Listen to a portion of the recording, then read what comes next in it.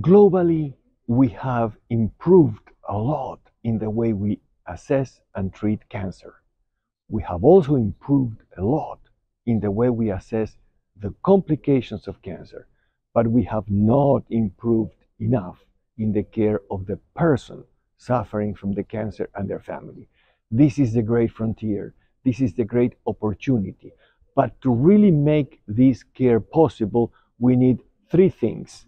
We need structures, by that meaning inpatient palliative care units wherever you have an intensive care unit, outpatient supportive and palliative care departments, and also video access to the patients in the community. You need processes, that is, assessment of the suffering and managing the suffering, and you need to monitor outcomes. Are the patients suffering less? Are the patients ending their life in a more satisfactory manner?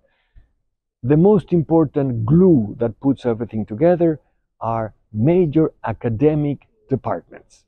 If you have professors, if you have chairs, if you have academic departments, you're changing things now, but you're also changing things into the future. Don't forget to like, comment, share, and subscribe to OncoDaily on YouTube. Hit the bell icon to stay updated.